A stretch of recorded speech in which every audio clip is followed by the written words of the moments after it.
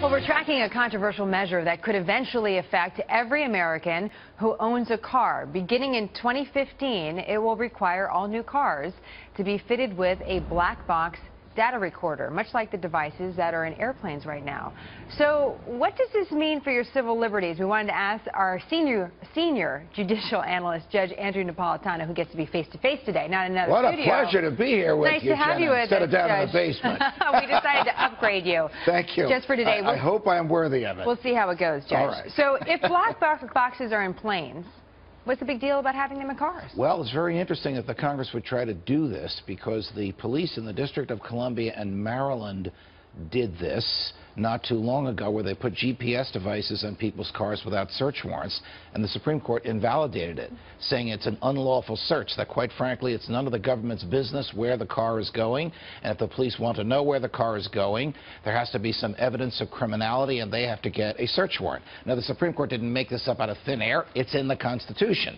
The police just can't investigate whoever they want on a whim or follow whoever they want because they like following the person. There has to be some evidence of wrongdoing on the part of the person they're following. Well, as we understand the legislation, it was a part of a transportation bill that is not part of the House bill, and it gets too much in the weeds to really go into it, other than it has been a proposal that has made its way in some way through Congress. But one of the parts of the legislation would be that it's my property. So if I own the car, I own the black box. So it's my property. It's not the police.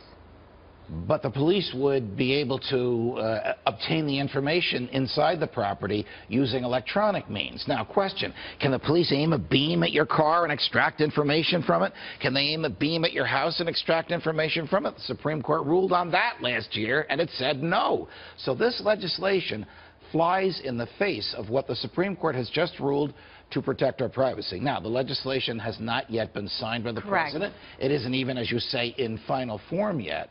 But the American public should be aware of what the government is trying to do to our privacy. It's interesting. It came up post what happened with the Toyota incident, where people were thinking that their brakes were getting stuck in their Toyotas. And so that's where this thinking of the black boxes in cars Let me tell you one up. good thing about this, even though I oppose it staunchly. It will demonstrate how fast you were going. So if the police say you were going 45 in a 35 and the box says you were going 35, you win that case. Interesting. So, okay, we'll see. It's not, again, as you pointed out, not in final form. Let's move on to this other topic. A city in Texas, Fort Worth, saying that they're going to make it impossible for you to hire a city worker that smokes. They would ban you, if you were a smoker, from being hired by the city because they say it has to do with what's cost effective, meaning that it would cost more to the city if you're a smoker for a variety of different reasons. Is that even legal? No, that is not lawful.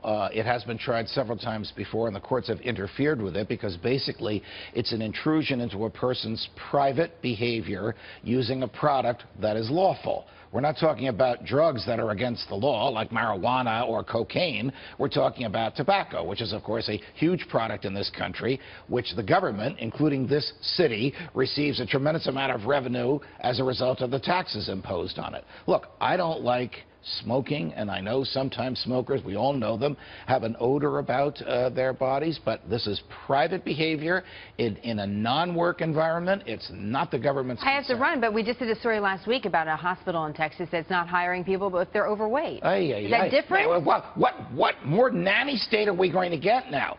Look, the only way weight can come into the decision to hire is if it's a bona fide occupational qualification. If the heavy person, the person the hospital says is heavy, can do the job of a thin person, they can't not hire them because they're heavy. All right, we're going to continue to watch all this nanny. You got your plate full. My hands are full, Jenna. Stuff. Judge, nice to have you in person. Pleasure to be here. Really a pleasure. Does Ricky know how lucky he is getting